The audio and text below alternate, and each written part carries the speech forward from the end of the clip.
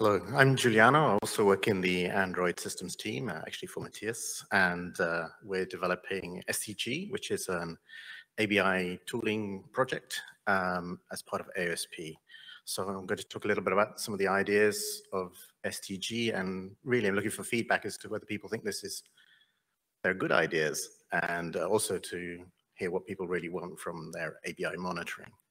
So what's ABI monitoring? ABI monitoring, I think of it as type checking for binary objects. So we need to type check a binary object at build time against something, an ABI representation. And the ABI representation has to be produced from some other information, some ABI information source. And the sources we currently have are things like ELF, dwarf, but there are also other things like BTF and CTF. So I'm going to show you some ABI information sources and lead into how I think we should be doing things with graphs. So this is BTF for a very small piece of software with two functions. The BTF information we get has type information, function types, and functions. And okay, so how does this look like a graph? Well, we have some nodes. I put boxes around them, so they're nodes. And obviously there's quite a lot of extra information attached to each node, like size and number of arguments and whether a function is static linkage or not. And but we can just call those graph labels, right? So if this is a graph, those are the graph labels. And those are the edges. So in this case, we have edges for return types and edges linking functions to their types. In fact, we have two identical function types, but that's just what GCC did. Right, again, but there are also different types of edges. But we can just say if we have a different type of edge, well, that's just a different label on our edge in the graph. CTF is very similar to BTF, but what about ELF and dwarf? So ELF has symbol information, dwarf has type information, as well as almost everything else in the world. And we have some nodes, we have some symbols, we have some types. So on the left-hand side, we have two symbols, and on the right-hand side, we have a function declaration, the int type, and another function declaration. And the edges between them are things like this function has this type, or this symbol happens to be at this offset in this section. And that links together ELF and dwarf. So libabigail processes ELF and dwarf and produces an XML representation of ABIs. This is what that looks like for the same program. Again, we have a couple of nodes for symbols, a couple of nodes for function declarations, and the int type there in the middle. And there are edges expressed through XML attributes. Okay. But in all of the documentation for BTF, CTF, and libabigail, and dwarf, the word graph is only mentioned once, and that's in the dwarf documentation, which helpfully says that the dwarf tree is actually a graph. Okay, so this is how I feel things are. ABI representations are graphs. We have nodes for symbols, structs, functions, all sorts of other things, and we have all sorts of different kinds of edges. Okay, but actually when we compare ABIs, we're comparing pairs of nodes and following pairs of edges. So actually we're building a comparison graph, or in the end, a diff graph. And they're you know, those things are also graphs. Different kinds of edges and nodes, but nevertheless. Why am I harping on about graphs? Well, ABI entities don't necessarily have a natural identifier. You can think of all the anonymous structs and members in the kernel, for example. Even as something as simple as a pointer, are we going to name it according to its type? That involves following edges to name things.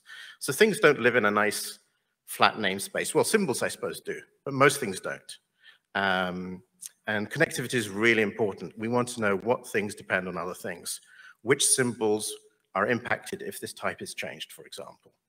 And cyclic dependencies between types are really common. So the fact that this is a graph rather than a tree is quite significant.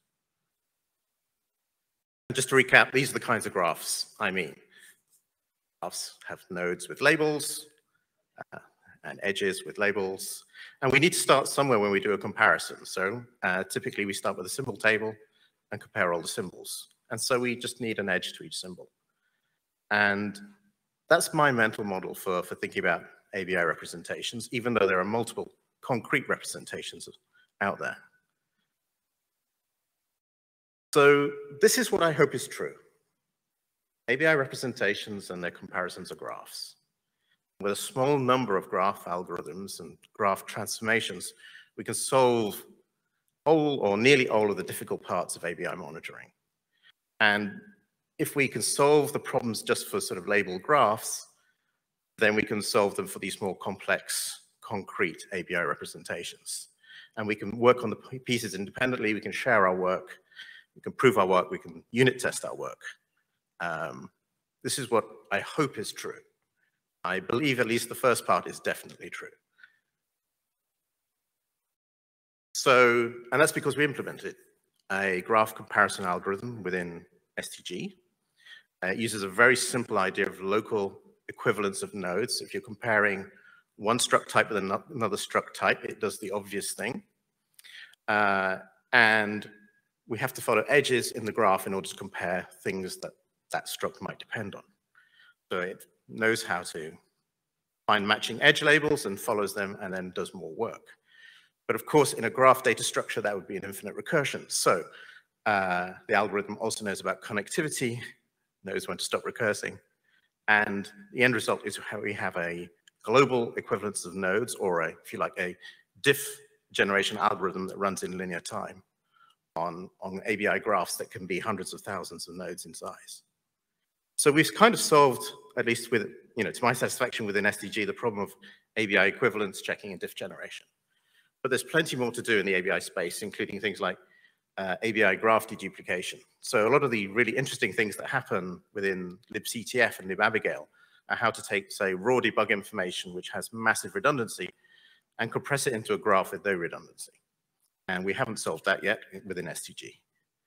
But there are also other things that don't quite fit into this model of everything is an immutable graph.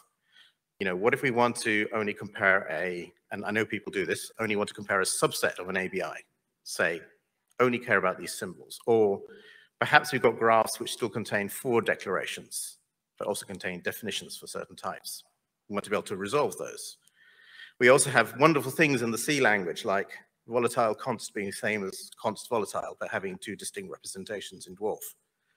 And of course, type defs means we have many potentially names for the same types. And we have even more fun things like useless qualifiers on function parameters leading to distinct representations of the type for the same thing. And we need to resolve those. We'll skip the last one because it will take too long to talk about. If anyone knows what it is, they can talk to me afterwards. But graphs aren't everything. So in STG, we would ideally like a text format that gives us something suitable for version control. At the moment, we're using XML. It's okay. But really, we want a format where we have minimal ABI changes causing really minimal textual diffs, so that it's friendly to human readers, it's friendly to Gerrit, it's friendly to diff and merge. When we want to talk about ABI diffs, we would like natural language descriptions of what's going on, so that people understand that a certain type in a certain place has been affected by something. So context is really important when talking about ABI breaks and changes. And at least libabigail supports the idea that maybe we want to selectively suppress certain kinds of diff, which in the graph world translates into how do you identify a node in a graph if it doesn't have a stable name? How do you say, I only care about diffs applying to this certain thing? So maybe there's something we need to do in terms of query expressions so we can identify subsets of nodes in graphs. And there are more things we might want to do that don't sort of strictly fit in the model I was talking about. But anyway, this is how much we've done. We can load BTF into STG. We can load libabigail XML into STG. We have a comparison algorithm which runs in very predictable time. And we produce reasonably readable diff reports. But there's plenty more to do.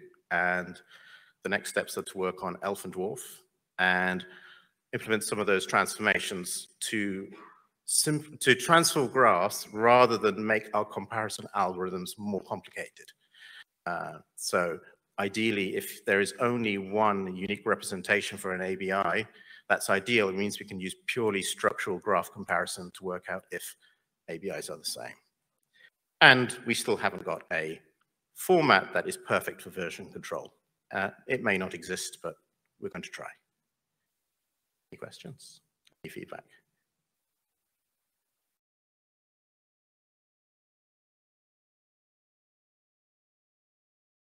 What would you like from your ABI tooling? Do you have any way to deal with functions that sort of hide their type? So like a function might take in a void pointer and then immediately cast it to something else? No. I mean, that's a very hard problem. I think the only way to solve it would be with basically reconstructing the type information, which would require sort of data flow analysis within the compiler or something like that.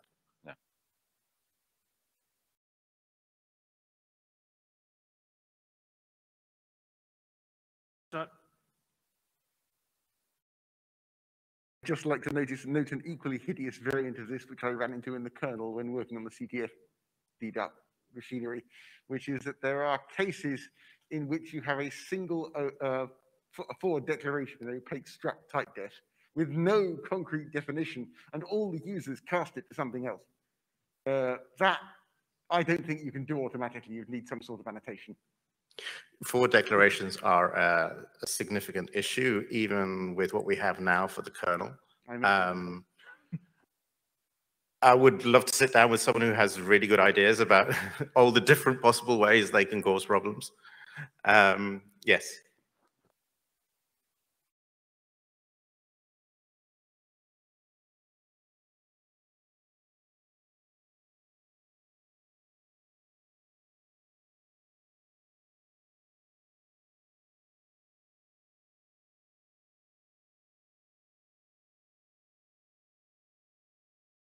Well, thank you then.